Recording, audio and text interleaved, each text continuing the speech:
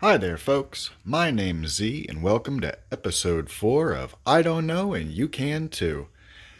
Have you ever needed batteries for your Roku remote and couldn't find any regardless of how many drawers you dug through? Are you tired of feeding batteries to the little shark that goes doo-doo-doo-doo? Well, today I'm going to make a solution for that.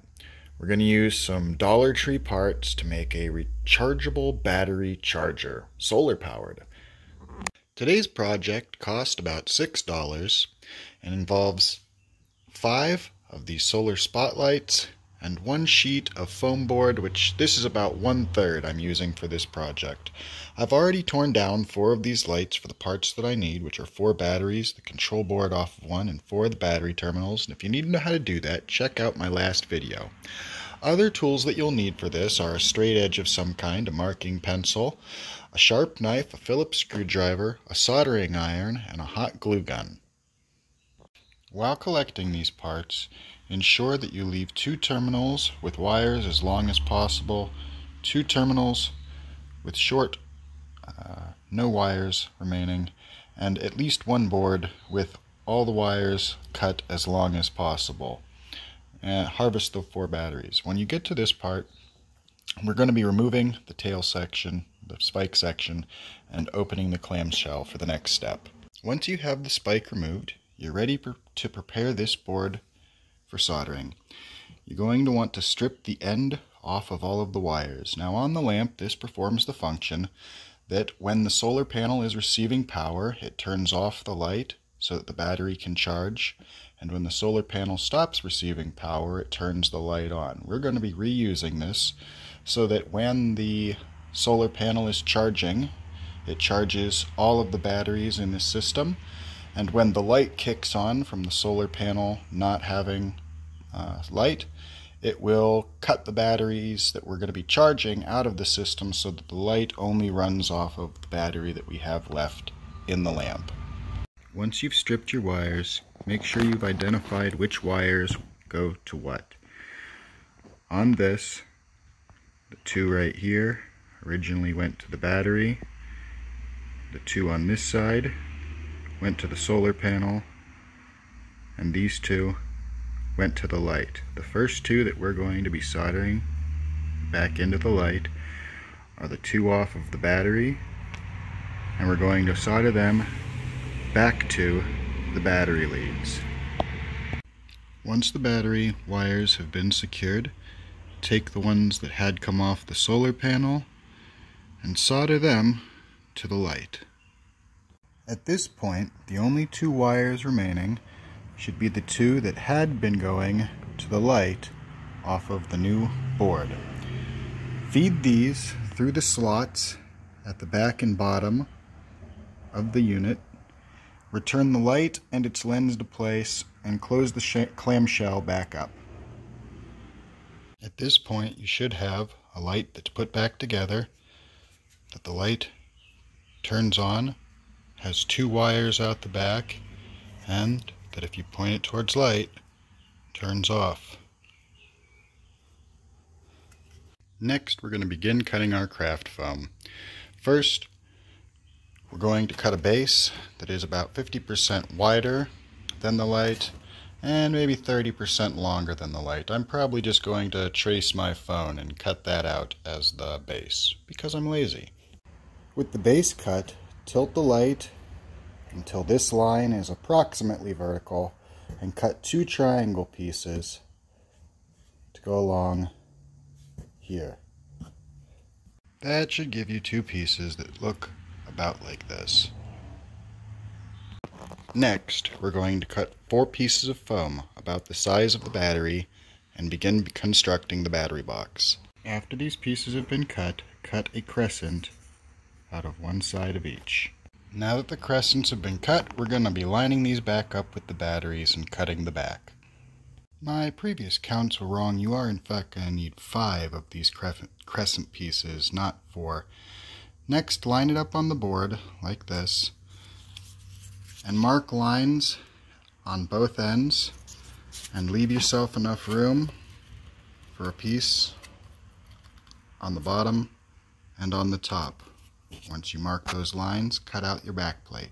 Once you have the back plate cut, cut a piece about the same length at about the width of a AAA, maybe a little wider. Next, warm up your hot glue gun and apply this piece here. Once this piece is in, beginning at either end, glue in these brackets. While gluing, do not glue the bottom side of the center post. Leave that gap available.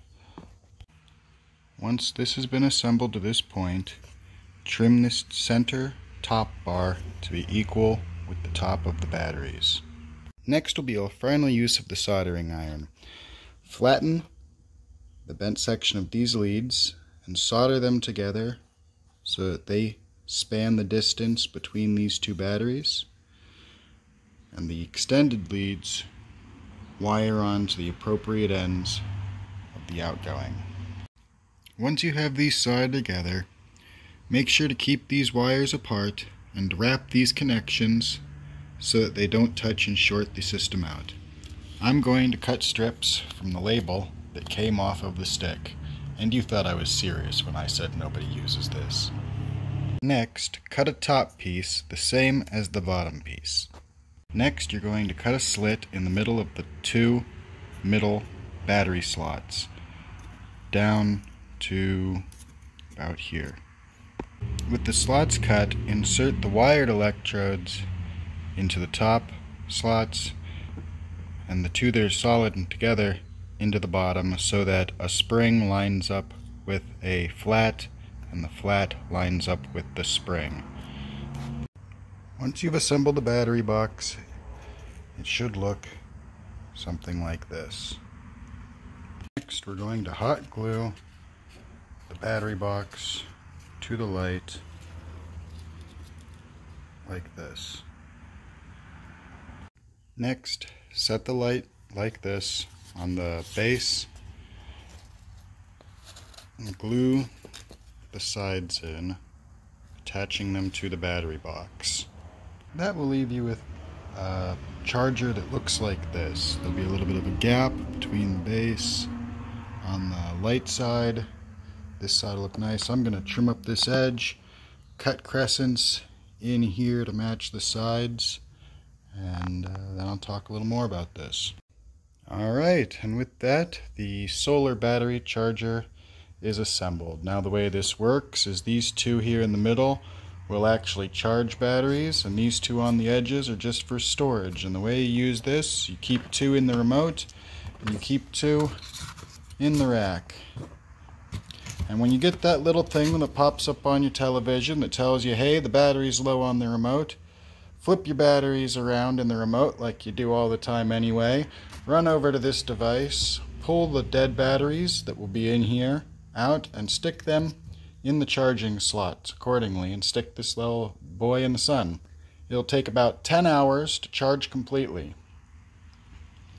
Indirect sunlight.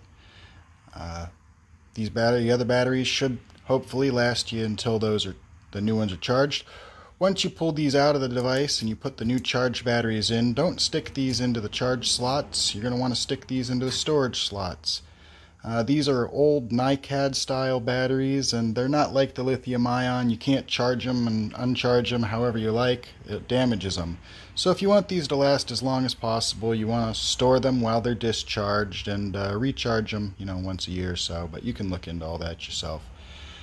As I always say, I could have made this a little better. I could have sanded the sides, made it look a little more pretty, but I didn't feel like it, and it wasn't really necessary. As I always say, if it's worth doing, it's worth doing poorly. If you liked what you saw today, why don't you hit that like and subscribe, and I'll see you on the next one.